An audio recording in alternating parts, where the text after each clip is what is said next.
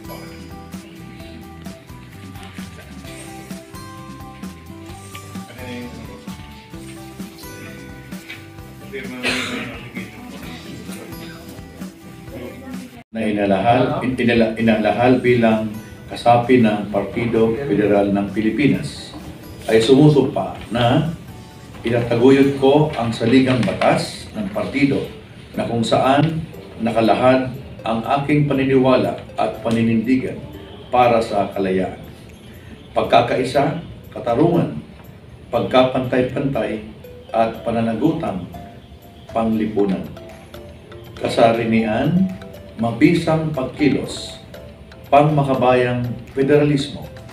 Susundin ko ang alituntunin at patakarang ipatutupad ng mga kinaukulang pamunuan ng partido. Itataguyod ko at makikiisa sa mga pagkilos ng partido. Iaalay ko ang aking sarili sa masalimuot ngunit kinakailangan tungkulin para sa ikaunlad ng bawat mamayan ng Pilipino at sa kalayaan ng bayan. Lahat ng ito ay aking itinatanggap ng kusang loob at walang pasubali. Kasi nawa ko ng may kampanya. Maraming salamat. Yung mga mayor, mag-lecture muna ako ha. Hindi nyo pa alam kung ano yung federalismo. Baka alam yung federal hardware. Okay. So I'm going to give the other mayors here the pamphlet on federalism. Okay? Mayor, pwede po ba? Basahin niyo po yan. Congrats! Video ah, hindi na makakari. Congrats! Thank you. Salamat ha. Hindi na, wag na yan. Meron na yun. Okay. Dito. Hindi na yan. Mga niya, mga rebel forces yan. Meron ako. Anyway, we'd like to welcome you to the Partido Federal ng Pilipinas. This is a short history. The Partido Federal ng Pilipinas was, I founded this. The five of us who founded this party. Yung Jen Sam started with that. Yung tatlo namatay na, dalawa na lang nabubuhay. Ako at saka si Noel Randal.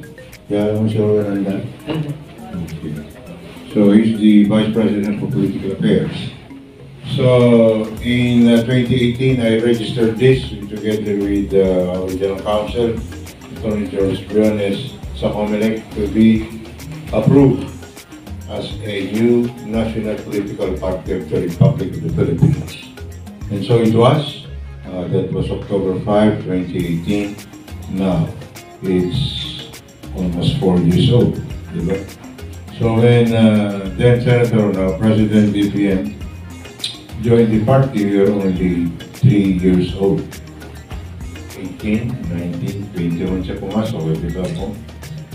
And I did not volunteer to go to him. He called for me. Because I was a security officer when he was studying Green Hills. And I was the close-in security of the father, Ferdinand Marcos Sr. when he was president. Ayos lang yung nagkaroon mo ng So when he called for me, he said, isang oras na kami nag-uusap eh. Hindi ko alam kung bakit siya ako pinatawag. Sa Nara, 41 na sa Pilipinas. Sabi niya, General, matikas ka. Sabi niya, nagkasakit ka ba? Ng COVID. Sabi, hindi po. Sabi ko, Senator Bongit. I call him Bongit. Bongit yun eh. Sabi, nagkasakit ako, nakuha ko sa Spain. Nagkasakit ako, daan ako almost 2 months. Sabi niya, ang nakagaling sa akin yung aside from the medicines, yung lingua, Chinese. Sabi niya, down ako ng pan, mayayat ako. Ikaw, nagkasakit ka? Hindi po. Sabi ko sa ito, anong sikreto mo? Sabi ko, quarantine po ako ng misis ko. Hindi ako makalabas. Yun, di ba? So anyway, after that, sabi ko, after 1 hour, ano bang offense po ko being the closing security of the President of the Republic? Offense ba yun? Duty yun eh, sa armed forces eh. Di ba? Because my offense was the closing security of the President. I was going to affirm the roles. So anyway, Bongit and the family, of course, we were in Hawaii. Kami naman yung Presidente ko ko. Nasa LA kami. Si Presidente kasama ko eh, San Miguel. Under surveillance kami palagi ng FBI, araw-araw. So anyway, after 1 hour, sabi ko, Senator, ba't mo ko pinatawag? Sabi niya, I read your Constitution and bylaws, I read your core principles for federalism, and I will join the party. Sabi ko, how will you join? Sabi ko, you are from the Nationalista Party. I will Partido Federal and only 3 years old. Sabi niya, oo nga, sabi niya, 3 years old lang ang partido natin. Natin na, hindi na yung partida nyo. Natin. And when I joined the party, hindi lang kayo makikilala sa buong Pilipinas. Makikilala tayo sa buong mundo. That's what happened. We have 86 chapters all over the world. Napasumpa ko sila through Zoom. Alam niyo guys? Sila, limang buhay. Iba-ibang time zone. Time zone sa the Arab Emirates, Australia, Hong Kong, America, Europe. Even in Moscow, we have 9,000 Filipinos there who are members of the Partido. So in the last election, the overseas Filipino workers gave President Bongbong Marcos 1.7 million votes. In Hong Kong alone, in the first exit polls, BBM got 3,685. Alam mo na nakuha ng Lenny? 65. Ganun ka din yun. And of course, we'd like to thank the OFWs. And I was talking to Secretary Coach Ople in our first state visit in Jakarta. Sabi ko, Toys, lalo yung boto ng the system sa Partido Federal, wala ka naman ina-appoint sa bagong Department of Migrant Workers. Sabi, nila, kausapan natin sa meron na tayong strap. Then of course, when I made a courtesy call to the GSWD, Erwin Tulfo was a journalist, no? Kaya nakakarendable yan, sa Pinkiwelo sa English again.